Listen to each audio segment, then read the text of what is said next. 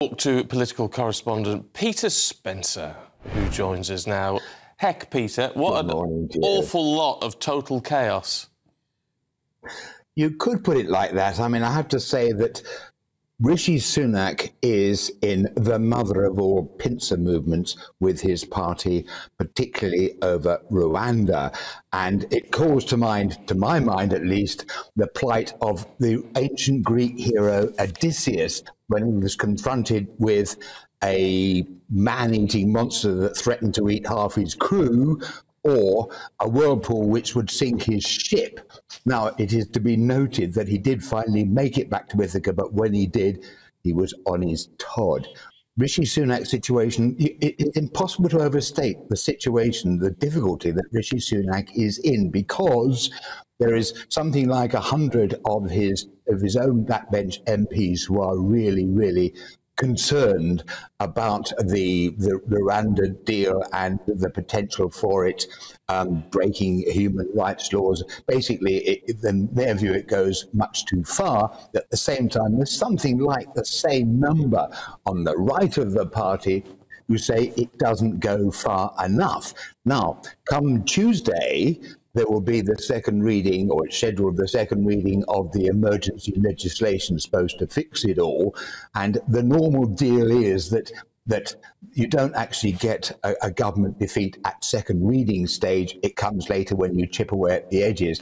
However, it would only take 29 Tory MPs to actually vote against this legislation for it to fall.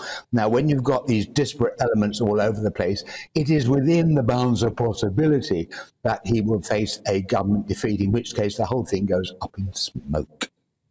It's so difficult to know what way he's going to go. At the moment, he is stubbornly still trying to make a success of the Rwanda scheme. And nobody really knows. He doesn't even know, does he, whether what he's doing at the moment will succeed. So, I mean, you said he's in the mother of all pincer movements. He can't fend off both at the same time and survive, can he? That is his problem. I mean, I would suggest that over the weekend, telephone lines from the number 10 and its outriders are red hot, as phone calls are being made more or less pleading with backbenchers, say, look, give us a break, guys, and we can sort this a little bit further down the line, some of which might actually resonate and some of which will fall on completely deaf ears.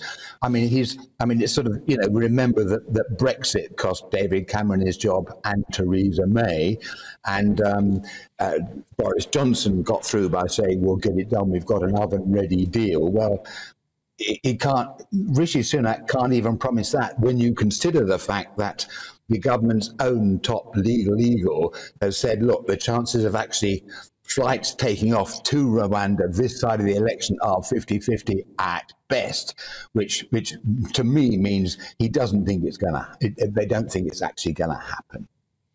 OK, Peter, for now, thanks very much indeed.